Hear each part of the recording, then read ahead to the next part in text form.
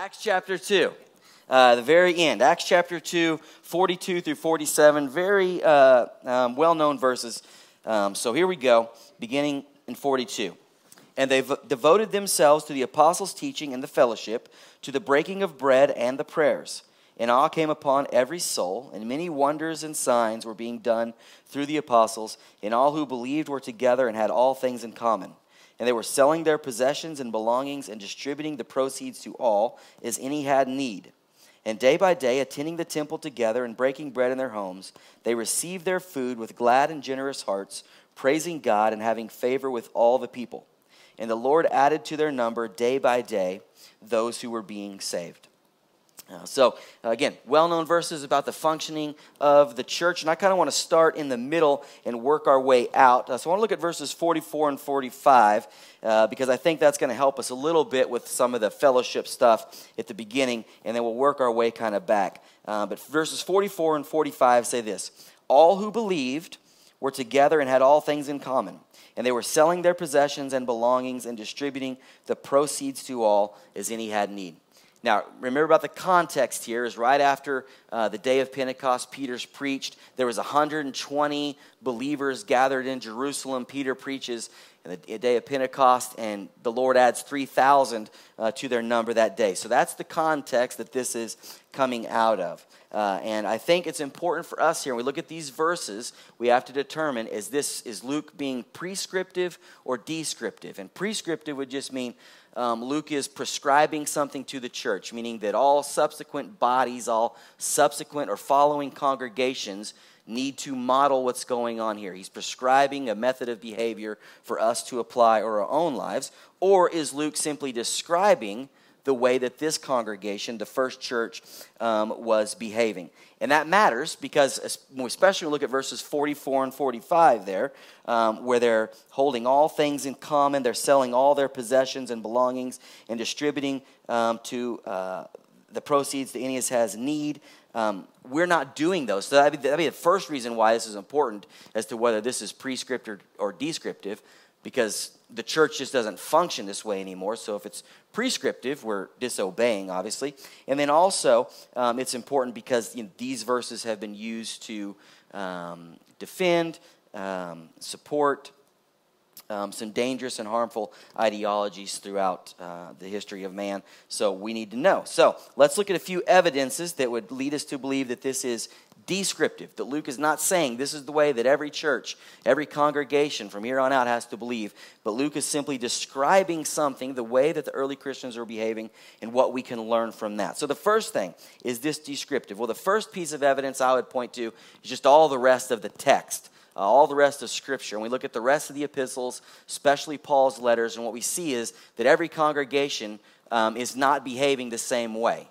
There's a lot of grace, there's a lot of latitude in the way that God allows Christians to function, the way that God allows Christians to carry out the essential practices of the people of God. So every church we see in the New Testament, every congregation doesn't have to be functioning the exact same way. So we can apply that here. But also if we just look at the text in chapter 2 and then a little bit more in Acts, what Luke says, then we know that we don't have to be doing exactly what this church is doing. So let's think about Acts chapter 5, and I don't want to talk about it too much because we'll get there in a little bit. But at the beginning, or at the end of Acts chapter 4, beginning in verse 32, we got kind of a repeat of what we had at the end of chapter 2. It says, now the full number of those who believed were of one heart and soul, and no one said that any of the things that belonged to him was his own, but they had everything in common.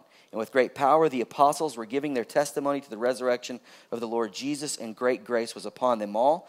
There was not a needy person among them, for as many as were owners of lands or houses sold them and brought the proceeds of what was sold and laid it at the apostles' feet, and it was distributed to each as any had need.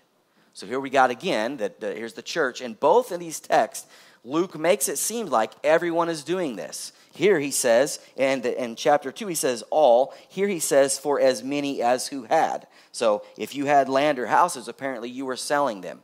Now, we get to Acts chapter 5, and we'll get more into Ananias and Sapphira when we get there. But let's point at a few verses here, verses 3 and 4.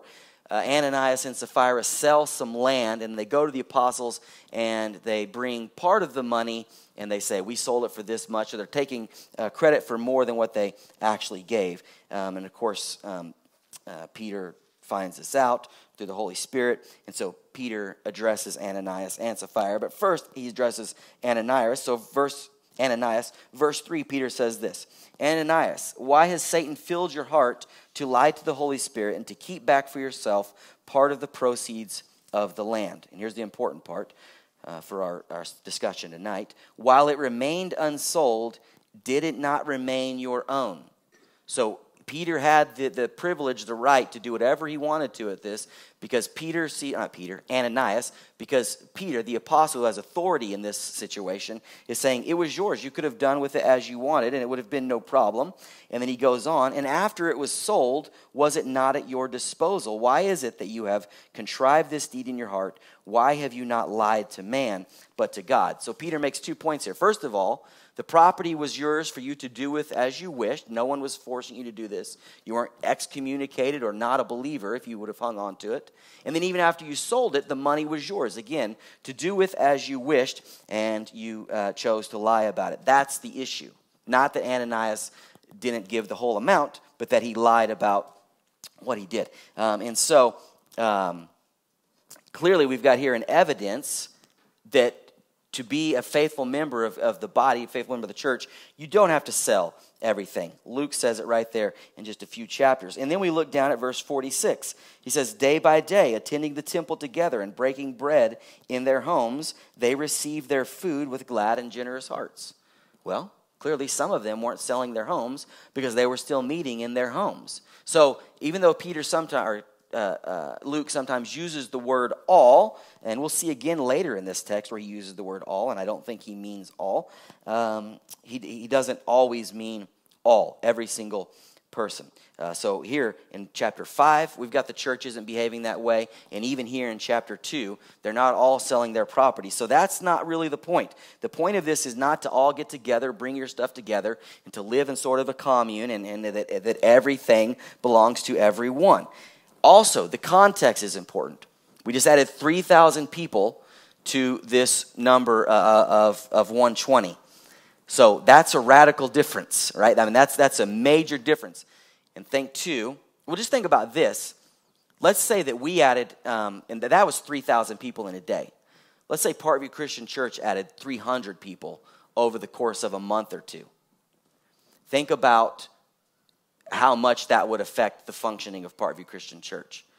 Because we're talking here about unconverted people. We're not talking about 300 people joining Parkview Christian Church that moved here from Chickasha that were already faithful believers. We're talking about people that did not know Christ that now know Christ. Well, guess what? Those 300 people, probably not, the first thing they're going to do, probably not participating in tithing. Right? That's usually something as a Christian you have to learn and grow into. And that increases over your time and your relationship with God. So let's say we had 300 people, most of them not tithing. Just think about minor things that would affect. Just something as simple as the cost of donuts on Sunday morning is now 4 times what it was. Or communion is 4 times what it was. Or our Thanksgiving dinner is now 4 times what it was. So those are small things. But you can see immediately there's a financial need that we'd have to meet. If we had 300 people in a couple months, we couldn't all meet in here. We'd have to have 2 services or do something because we couldn't all fit in here, 400 people. So you can see just adding 300 people to our church in our day and age would be a significant issue. So they added 300 or 3,000 people in a time where people were not wealthy and just meeting basic needs, basic physical needs, was a challenge. So you could see why this church would have to do this. This wasn't just because they just did it because this is what the church does, but they did it because this is what this congregation needed. And so when we look at verses 45 and we see the selling of everything and holding all things in common, I think the takeaway isn't that personal property has to be sold. I think the takeaway is, our takeaway is, are we meeting needs? That's the number one thing. Are there people in our congregation that are needy? Are we meeting those needs? And then are we considering the body more important than self? That's the picture here of these people, that they're considering the whole as more important than the individual. And so to apply that to the self might be to say something like this. Am I willing or do I have to hang on to sort of the luxuries of life at the sake of or at the cost of people in my congregation not having basic needs met? And the picture here is no, that these people were willing to let go of any sort of luxuries or any sort of extra things to make sure that everyone had the basic needs met. As one commentator said, they're more food pantry than fellowship dinner. And I think that's a pretty good summation of this church. They're more about meeting needs for fellowship than they are getting together and talking or hanging out. But this is about real family. And that the church is not a service that we attend, but the church is a family that we belong to. And that's the takeaway here. Luke is not prescribing us something, but he's describing for us how we ought to be. But in that describing and not prescribing, he does mention sort of 4 pillars of the church. And I think here we can say that it is okay to call them pillars of the church because it goes beyond Acts chapter 2. Again, when you go back to Paul's epistles, those 4 things that we'll look at here in the first verse, or the first verse of this text, verse 42, actually. But our first verse for tonight, the 4 things that Paul mentions, Luke mentions, are also mentioned in Paul's letters, required or commanded elsewhere. And so that's why I think it's okay to say these things, this aspect, these are more prescriptive. These are pillars of the church. These are the things that we need to make sure that we're holding on to precisely. I think verse 45 and 46 is more about attitudes and condition of the heart. And verse 42 is more about actual practices that must be upheld and kept by the church. So let's look at verse 42. It says, they devoted themselves to the apostles' teaching, to the fellowship, to the breaking of bread, and to the prayers. So let's start with the first thing, the apostles' teaching. What are we talking about? Well, the apostles' teaching we just saw in Peter's sermon is Old Testament, obviously. Peter quotes several prophecies, and you will see that again throughout the sermons in the book of Acts and then the gospel. So we're talking about, essentially for us would be the word of God, the Old Testament, the gospel, and then we get into Paul. We talked about this several months ago, actually, in Sunday school.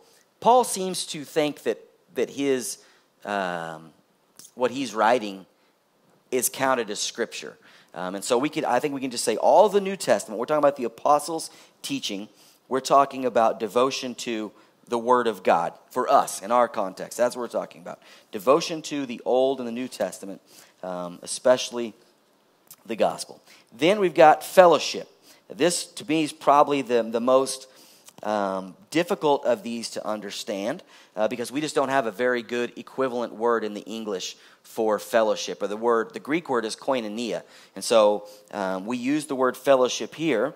But in just a second, I'm going to point out to you that koinonia means many things. It doesn't just mean fellowship, and certainly not fellowship, I guess, in the way that we think about it as we think about a fellowship dinner or just kind of being together. I think at its most basic level, it's just deep, deep friendship. But even that is not exactly quite right. So flip over to Philippians chapter 2. And this gives us a little bit of sense of what koinonia is, what this fellowship is. Philippians chapter 2, beginning in verse 1, says this: if there is any encouragement in Christ, any comfort from love, any participation in the Spirit, which that's the word koinonia, any koinonia in the Spirit, any affection and sympathy. So if you've got any of that through Jesus, which koinonia with the Spirit, you've got this deep relationship, this deep intimacy, then here's what ought to flow out of that. Verse 2. Complete my joy by being of the same mind, having the same love, and being in full accord and of one mind. So we've got this koinonia, fellowship with Jesus and the Spirit. So whatever it is that we've got with Jesus and the Spirit, that's the same word that Luke is using to describe the relationship that the church had with each other. So right off the bat, we know that whatever this is a deep and lasting and important relationship. But Paul here says that what flows out of that koinonia with Christ is koinonia for one another, that you're like-minded, that you have the same purpose, and that you're serving together. That's verse 2 there, Philippians chapter 1, verse 2. That's what koinonia looks like. Now, let's check out a couple other verses. Go to 2 Corinthians chapter 13.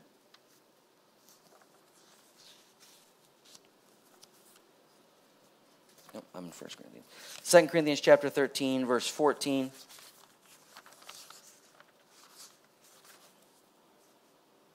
says, the grace of the Lord Jesus Christ and the love of God and the fellowship of the Holy Spirit be with you all. Okay? So, again, talking about the fellowship, here's the word koinonia, the fellowship that we have with the Holy Spirit, and that the Spirit has not only with us, but with God and Christ, because he's mentioned the Trinity here. The fellowship that those three share, may that be with you all. Well, the fellowship that they share is a communion, a togetherness that cannot be broken. Right? And in fact, it's communion and togetherness that is so one that we say that they are one in nature. No, we don't just say that. The Bible says that. But we talk about those three being one in nature, three persons, but one nature, one God. So that's a picture of fellowship, the relationship between the Father, the Son, and the Spirit. Go to Hebrews chapter 13, verse 16. Hebrews chapter 13, verse 16 says, do not neglect to do good and to share what you have, for such sacrifices are pleasing to God. Well, the verb or the word that we translate share here is actually the word koinonia. So don't neglect to do good. And koinonia, what you have, for such sacrifices are pleasing to God. So koinonia is self-sacrifice for the good of the others, specifically and personal possessions. Romans chapter 15, verse 26. Paul's written to a number of churches about this offering that he's hoping to collect for some other churches, and he writes to the churches in Rome as well. And Romans chapter 15, verse 26 says this, for Macedonia and Achaia have been pleased to make some contribution for the poor among the saints at Jerusalem. Well, that word contribution is the word koinonia. And so again here, koinonia is about a gift. It's about sharing and generosity. 1 John chapter 1, verse 7. It says, but if we walk in the light, as he is in the light, Jesus, we have fellowship with one another, we have koinonia with one another, and the blood of Jesus, his Son, cleanses us from all sin.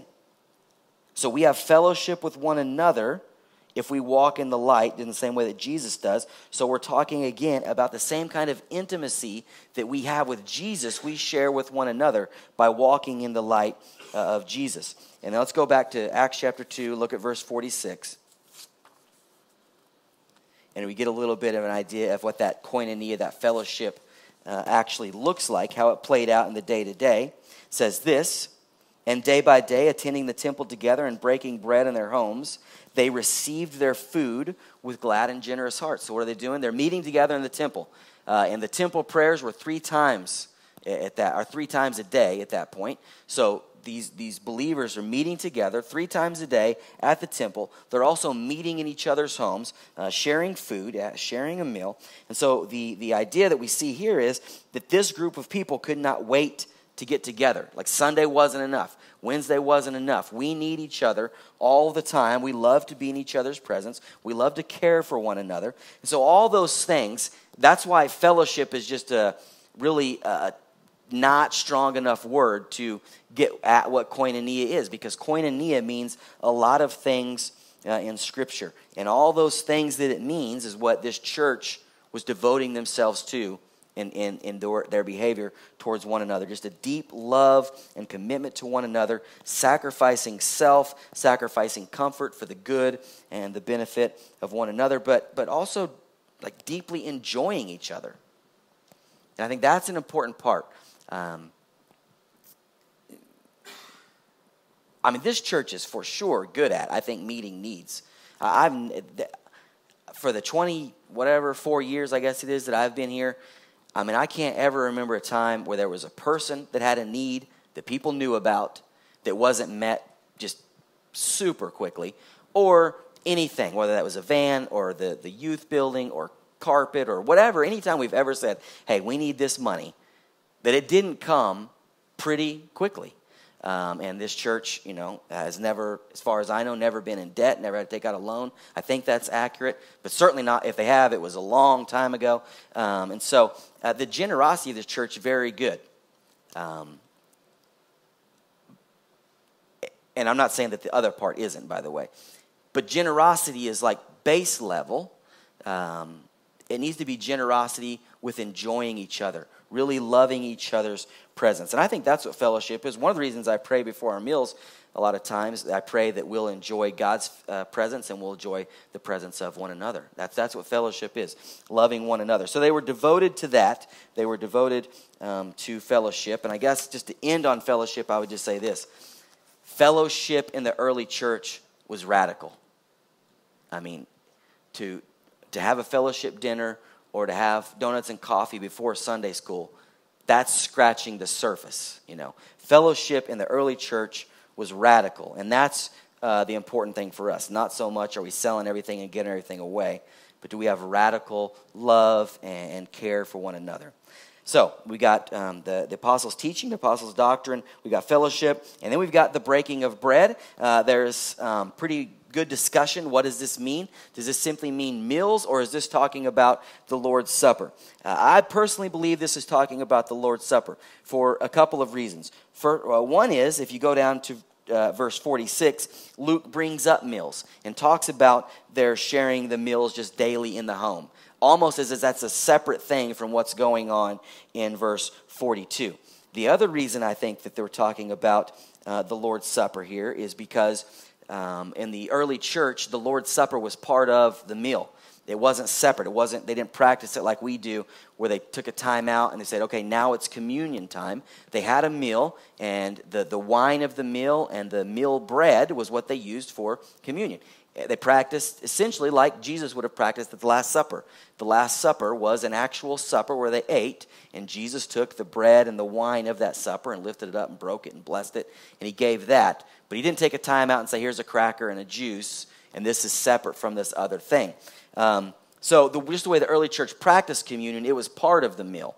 So even if we're just talking about the meal, I think we're talking about communion, and we'll get there in a minute, but we see this in 1 Corinthians. This is one of the things that Paul gets onto the church in Corinthians, is because they're messing up the meal, because they're messing up communion, and that's Paul's real problem with it. But the other reason is, if you just look at verse 42, you'll see the word "the" there a couple times in relation to, you see it one time. It depends on what translation you're using. The ESV, it's translated "the breaking of bread." If the Greek actually says "the breaking of the bread," and it's a definitive article. So Luke here is saying we're talking about a specific breaking of a specific bread. And I think if he's saying "the breaking of the bread," the idea, the thing he's pointing to, is the bread of the Last Supper. And so they devoted themselves to communion. They devoted themselves to the Lord's Supper.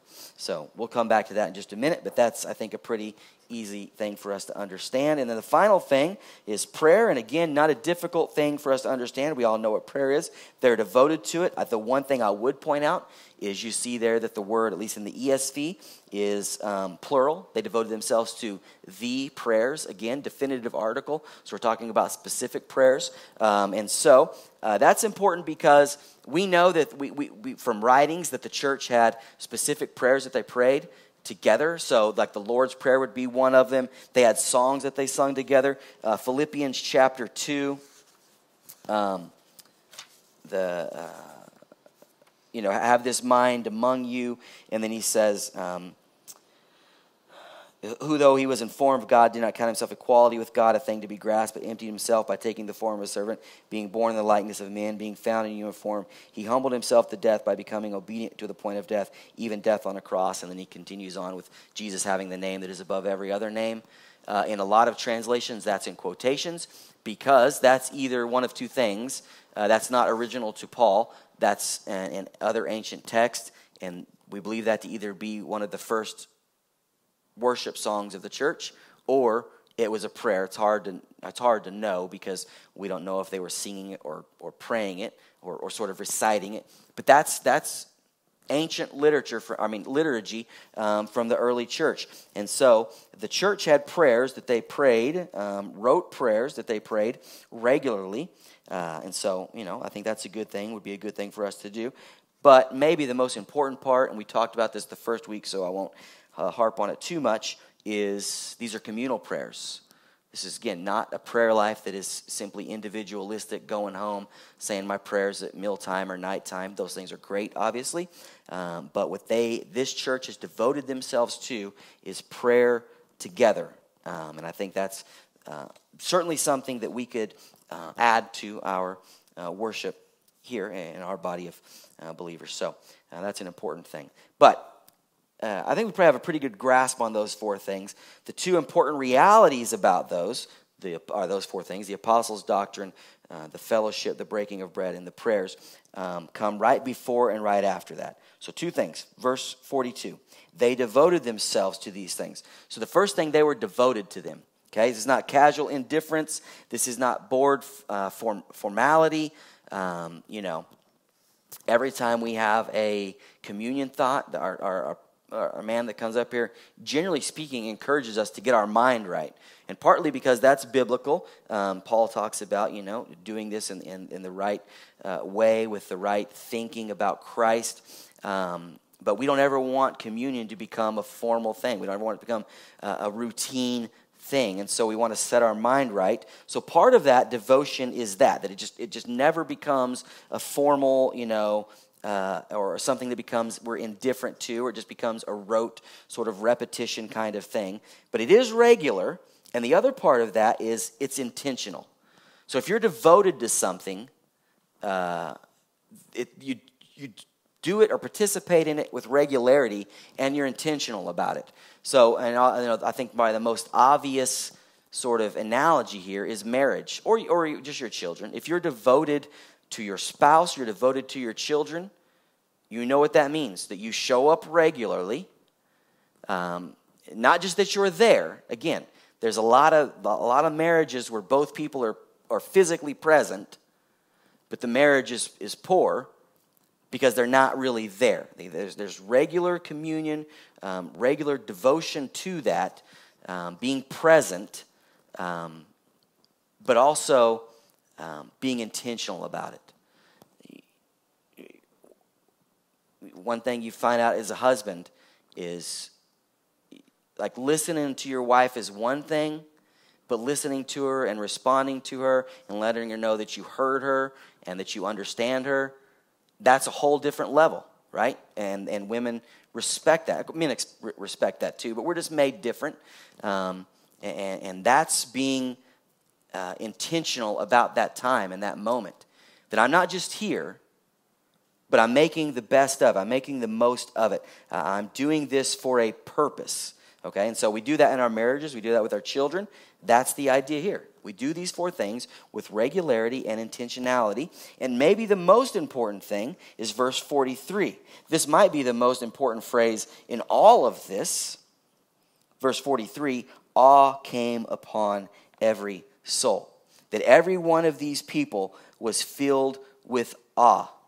They were filled with awe, this idea of glorifying God. And then jump down to 46, and we see it in their actual day-to-day when they're attending the temple together and they're eating meals together. It said they received their food with glad and generous hearts. So you've got awe and glad and generosity. You've got thankfulness and gratitude. What we're talking about, what Luke is describing here, is a heart of worship. That in everything they're doing, they're declaring the worth of God. In what they taught and how they behaved, it's all about declaring the worth of God. It's about worship. So when we think about worship, there's this vertical aspect where we're lifting up God, making much of God, declaring his praises, and making his name more well known into all of creation, which is what we're put here for in Genesis chapter 1 and 2. We work in creation to make God more well known. But then there's also this horizontal part, right? Where the part of proclaiming God's name is to bless those around us. And Adam and Eve blessed one another, and they were to bless their children. And so we've got this horizontal aspect of worship. So go over to Colossians chapter 3.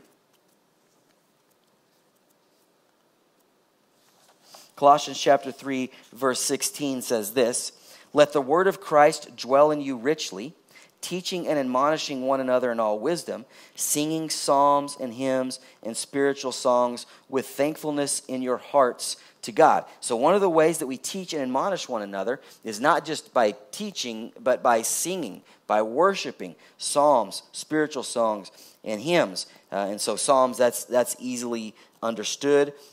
Hymns, the best we can tell, these three things are a little bit hard to define, but the best we can understand that Psalms is clearly the book of Psalms. We're singing and praying those things. Hymns would be songs that are just direct praises of God. It's just, you're all talking about the nature of God.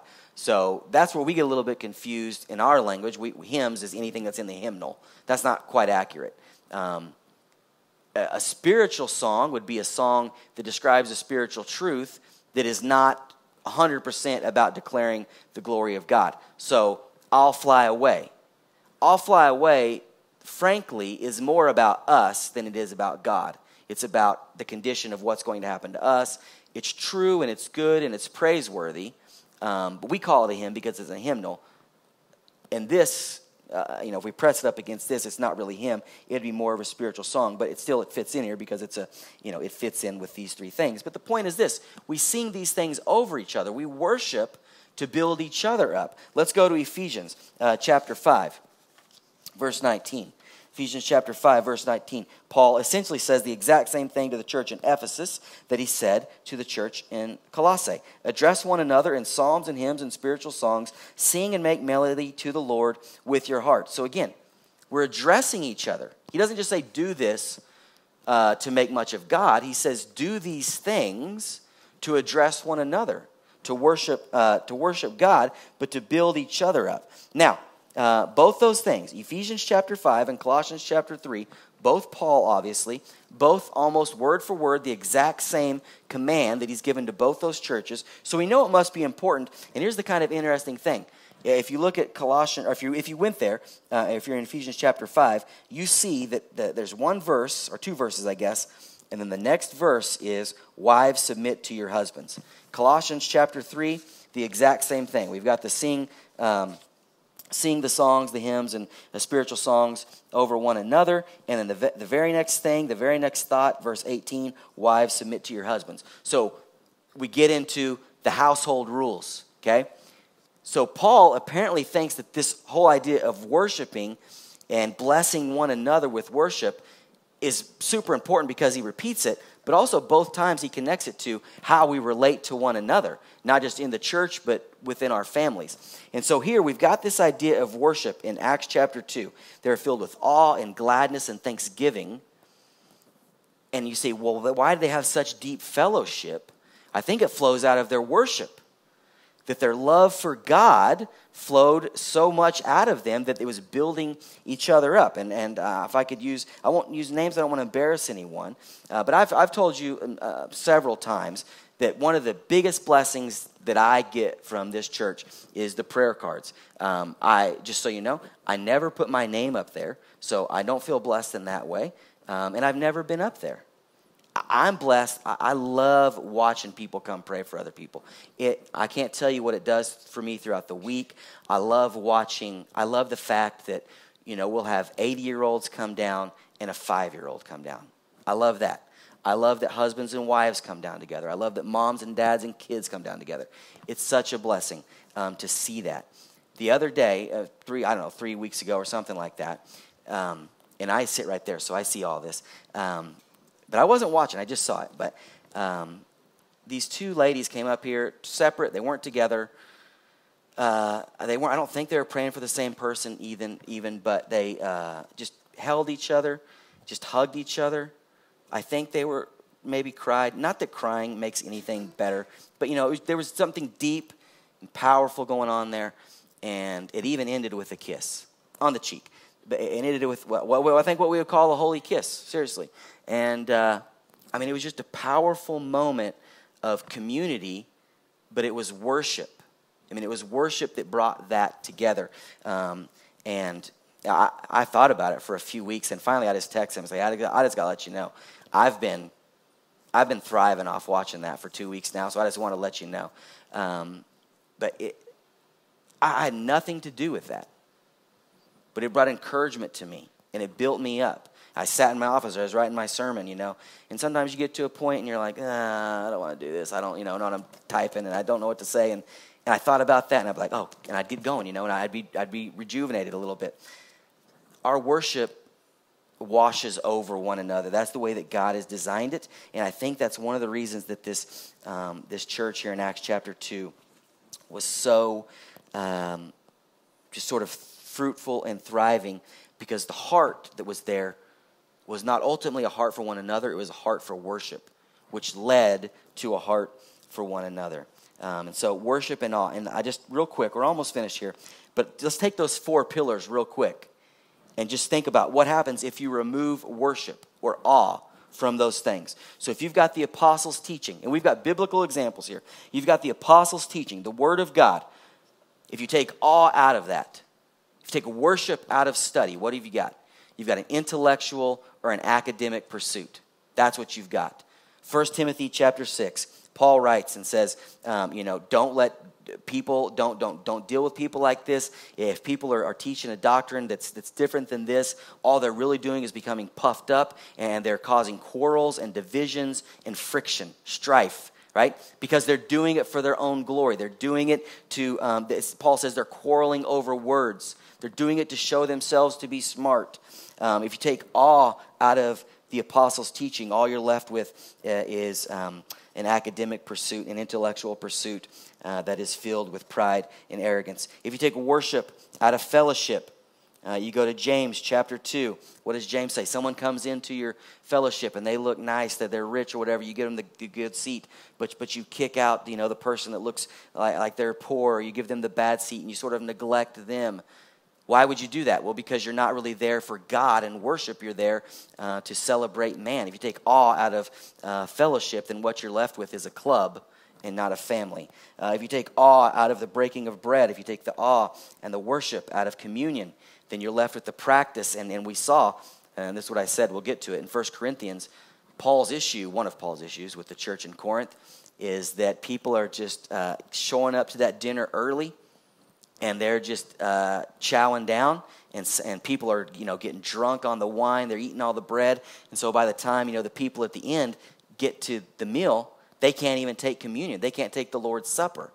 Right? And Paul's point is, listen, the meal is good, but you're not doing this to get full.